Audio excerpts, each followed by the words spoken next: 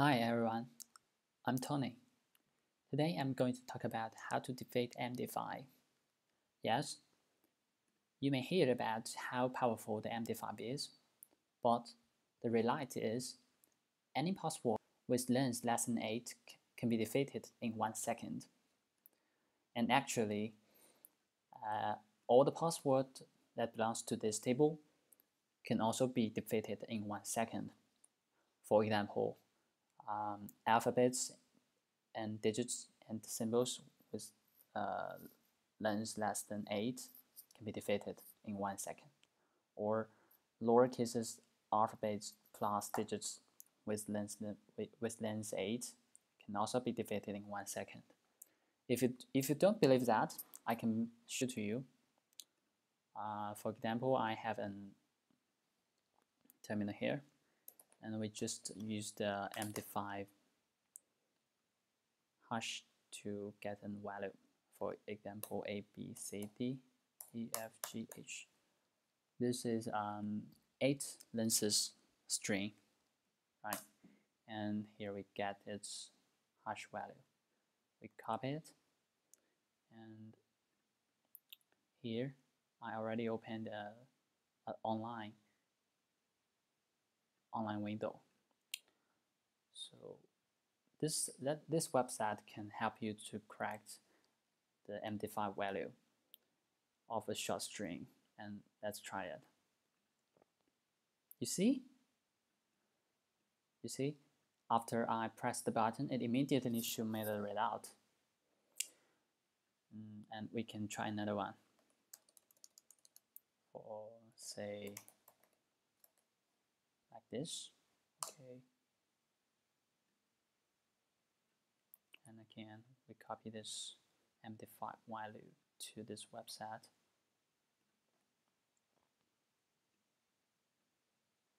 Again, it succeed, right? Yeah, perfectly correct.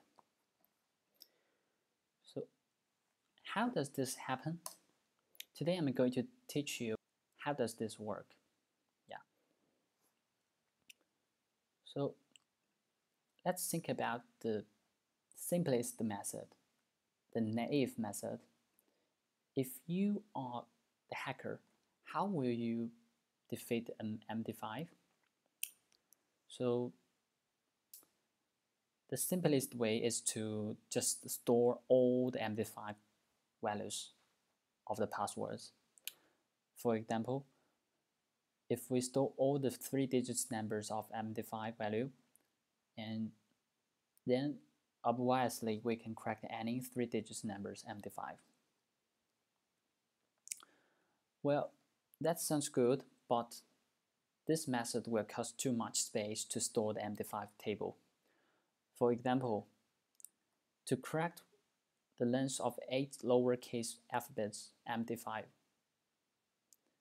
you will need to store at least this bits to crack a password with length 8. And do you know how large is this space? Actually, it equals to 3328 gigabytes.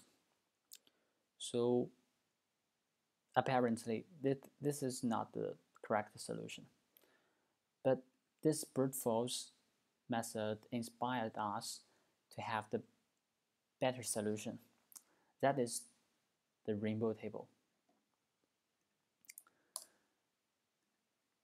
To tell you how the rainbow table works, firstly, I must introduce uh, the reduction function. So what is reduction function? Firstly, let us define h be a mapping from p to small h, where the small p is a set of all the lowercase alphabets with, let's say, with length 3, and let small h be a set of all hash values of p. We write down here. Remember, both small p and small h are a set.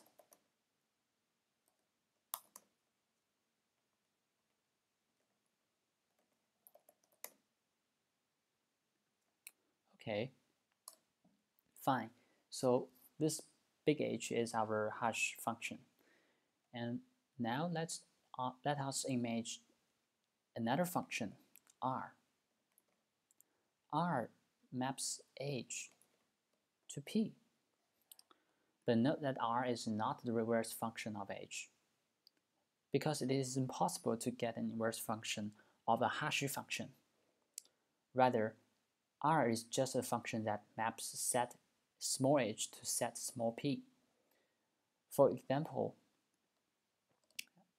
if we have h and us equals to this hash value, then maybe our R will work like this. So you see, the output of big H is the input of big R, but the output of big R is not the same as big H. So all we need is just the R to map from the hash value to a 3 lengths alphabets. That's enough. So this R is a correct reduction function that we needed later.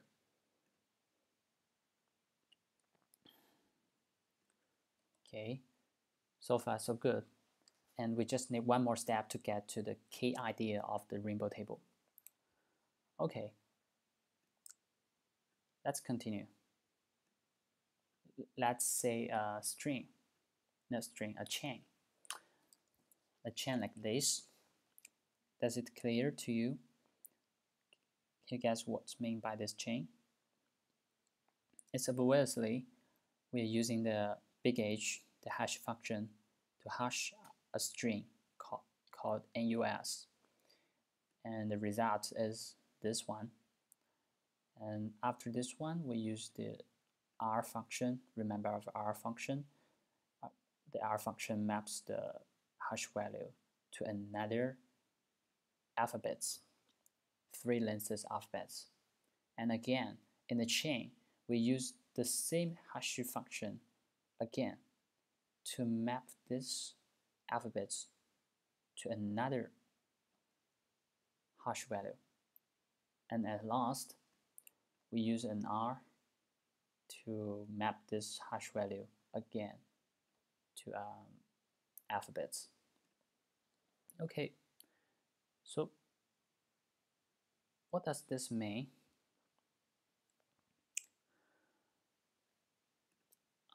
Well, you can find in this tree is pretty interesting because obviously, given any element in this chain, you can easily find the elements after it by just store function h and r, right? You don't need to store all the chain, but you just need to store the h and r, so you can get any elements below a given element.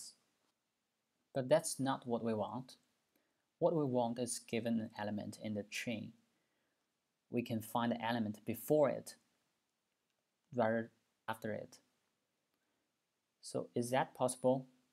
Well, how about we store not only h and r, but also store the head and the tail of the chain.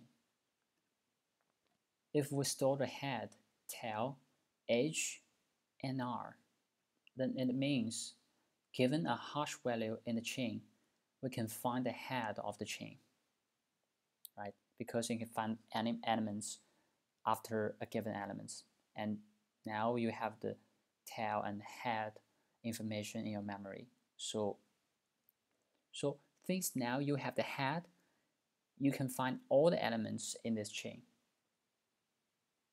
Well, congratulations. If you understand what I'm talking about, you should already know how to get the initial value of a hash value. Because now, just now we have proved that given any elements in this chain, you can get the value before it. So say if you got a hash value of A3BC8AA, then you can get its plain text of WEF, right? Okay, wonderful. So imagine that if we have many of this kind of chains that contains all the hash values in set small h within the chain's body, then given any hash value in small h, we can start from we can start from this hash value in the chain, and then alternatively using h and r, so we can go through all the chain until we get the tail. And after we get the tail, we can find the head by the tail, and then we can go along from the head along with the chain to find the value before the hash value. Yeah, that's pretty simple. But we have a problem here. What's the problem? Let me tell you. Let's see this example. So you can say in this chain, we have two chains, but we found there's some redundant part of these two chains. NUS, right? So NUS, WEF, WF. So basically, we have a collision of these two chains from this point, or say from the point of this chain. But look at these two chains. They have totally different head nodes and the tail nodes. And since we just store the head nodes and tail nodes, we cannot tell that the two chains are redundant in their body. Why is a serious problem? Because when we use a hash chain like this, we want to reduce the cost of space by just storing the head and the tail. But when our memory table contains so many this kind of redundant chains, it will reduce our space efficiency. So how do we solve this problem? In fact, it's not complicated. We just use different reduct function, R1, R2, R3, in each steps in the chain. So even one collision occurs, it will not affect the next nodes in the chain. Pretty simple, right? And because we use many different reduct functions in the chain, it's just like a rainbow. So that's why we call this technique the rainbow table. Yes. So far, we have introduced how rainbow table works and how does it defeat MD5 or any other hash values. And now we can give out the complexity of this interesting algorithm. The brute force, here is the time complexity and space complexity of brute force and rainbow table. You can see it by yourself. And I want to say something about how we protect against the rainbow table. To protect against the rainbow table, you just need to add sort value to your password before hashing it. To be straightforward, I prepared two formulas for you. You can just use them before you hashing your password, so no one can get your password anymore. And remember, don't use the default sort value of some open source frameworks because that's equivalent you didn't use the sort value. And make sure others don't know your sort. Okay, this is all the video. Thank you very much.